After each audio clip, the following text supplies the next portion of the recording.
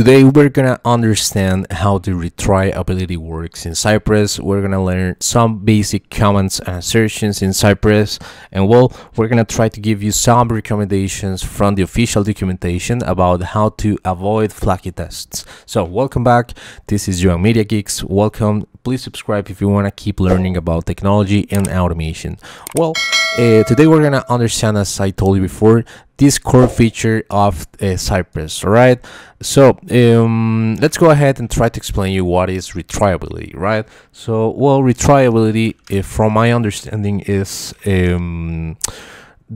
basically it allows the test or actually the test to complete each command as soon as the assertion passes without hard coding waits. So because as you may know, modern applications are asynchronous, right? Actually they are querying different APIs, and the information can be rendered in different time stamps, right? So it is, or it could be amazing if the framework that we use actually can be waiting for that kind of request, right? And if the framework could have a kind of a smart assertion or wait until the element is displayed in the web browser, in this case, could be amazing. So basically that's what the retry-ability provides us. It is a kind of feature that actually retry until an element is displayed in the DOM. All right, so let's go ahead and try to give you this example. I'm gonna be using this to-dos application that Cypress offers us. If you wanna actually download it, you can go ahead and go to this link. I'm gonna try to provide you that in the description of this video. You just have to code this or click on code, then copy the URL, and then clone this in your local environment. Then you just have to download the dependencies using the npm install command, and then npm install to start the local web server, and you will see something like this. All right, so let's go ahead and try to give you a quick overview of how this application works. Basically, you can come here and enter, for example, to do A, and you will get that to do actually logged in the application. We can log different to-dos.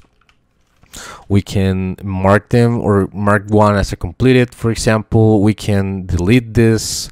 Well, we can do a lot of stuff here that can be performed to make our tests. So what we're gonna do here in this test case is gonna be creating a describe. This is something that we have done before in this channel. If you want to learn how to use Mocha and Chai, you can go ahead and look that video in this beautiful channel. All right, so we're gonna name this retry-ability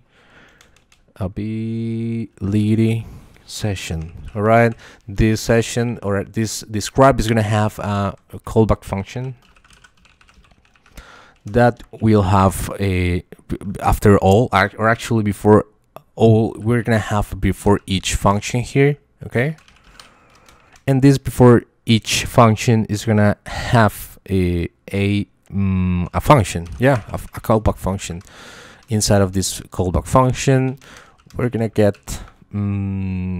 different commands, right? In this case, I want to have that the command ci visit, that it is going to help us to actually get or visit a specific website. In this case, I want to go to this beautiful website, so I'm gonna just copy that here, and then we're gonna I just want to let you know that this is a command, so we're gonna try to specify and see what is the difference between a command and assertion, right? So after we have this, I want to do cy get. All right, I'm sorry, it was cy, not ci. I'm sorry. What it's gonna do, the cy get command, basically it is gonna get one or more DOM elements by selector or alias. All right, so let me just give you this example. I want to actually point to this element in the DOM. I see that this is an input element and it has the class new to do. So what I have to do is actually enter a dot and then this class to point to that particular element, right? This is a basic CSS selector. If you want to learn about CSS selector in this channel, you will see that video in the list of videos. All right. We have now specified the element that we want to get, and now I want to type something here. What I want to do is type to do a, and then I want to enter. All right, I want to make an enter, so I just have to do it in that way. And also I can also type another to do, right, immediately. I just want to do b immediately after that is completed. So as you can see here, we have 3 different commands, right? Sorry, command,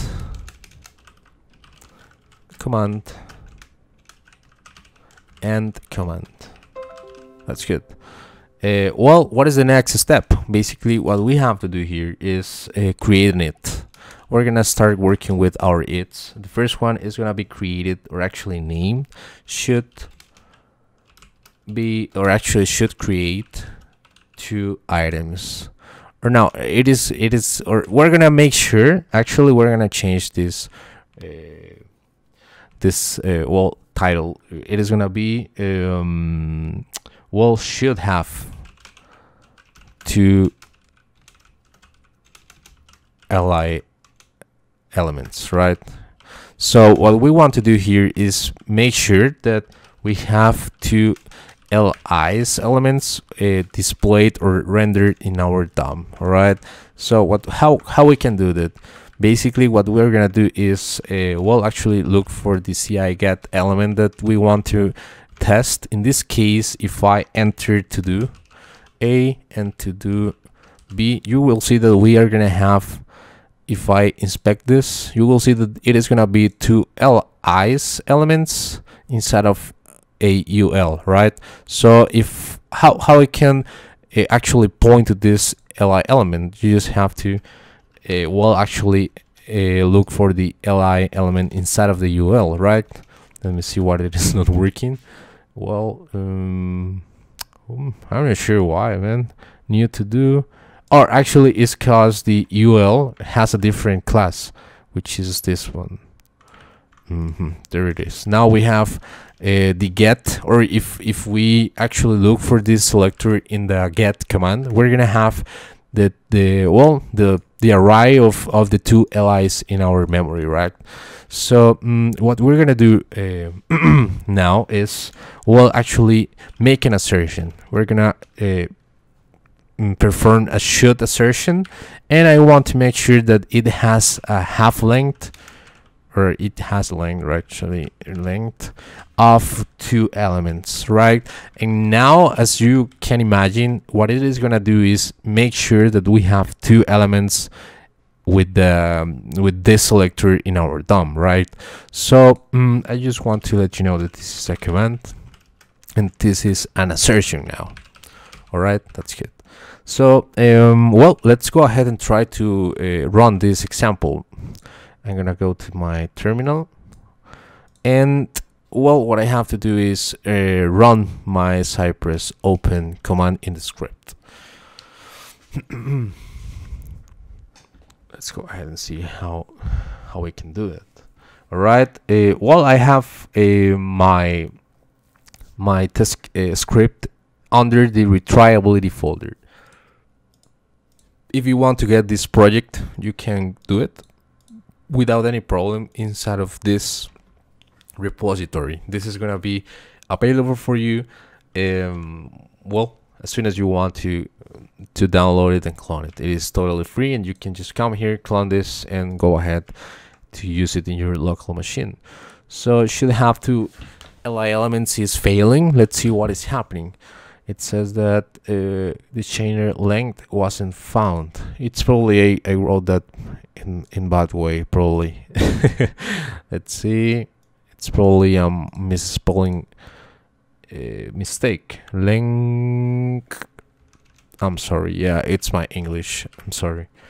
length. Now it is working fine. Let's see if it works. There it is. Now we have or we can make sure that there are two li elements in our DOM, right? So that's what basically the assertion works. As you can see in the test runner, the commands are displayed in this way, and an assertion is gonna be have an assert tag here, and it is gonna be green if something, or actually if it went well, and red if it didn't. So it is something to have in mind. Well, now let's imagine that our application, as in real life, has a delay when we enter a to-do. Let me give you this example, all right?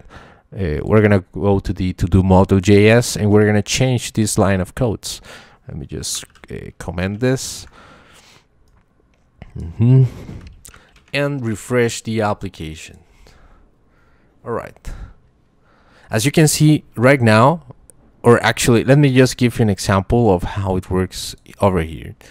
As you can see here, I'm gonna try to delete those to-dos, and now I'm gonna start enter them again. As you can see, we have a delay until I get the element rendered in the DOM. It is something similar than real life scenarios, right?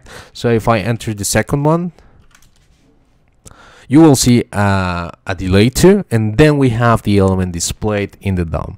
So you can imagine that probably with some kind of or other frameworks, we could have different well, or we have to work for or look for workarounds to get this tested correctly, because it is synchronous, and we have to make sure that well, the application or the framework wait for a few seconds until the element is displayed. However, using Cypress, as you can see here, if I actually re-execute the Retry-Ability test case, you will see that it is going to have a kind of timeout, right? It is going to wait until the two elements are displayed, and then it is going to have the assertion. But Cypress is going to wait. That's the main idea of this video. Give you the idea, or actually give you the example of how the Retry-Ability works, because it is important to have this concept in mind to have a further well, or actually to help you to create more stable tests for your future, right? So yeah, that's basically what I think. So I think that this video is pretty long now. In the next video, we'll try to understand well, another example of how Cypress works with well, the Retry-Ability works with multiple assertions. We can see, for example, another example of some built-in assertions in some commands. Yeah, and yeah, and probably I'm gonna try to give you examples of how we can change the timeout, because by default it has a 4 seconds timeout. However, we can change that, and also I can give you a few recommendations to avoid flaky tests. All right, so thank you very much for watching this video. Hope to see you in the next one, and please subscribe and let a like if you want to keep learning about Cypress. Thank you very much, and see you soon. Bye bye.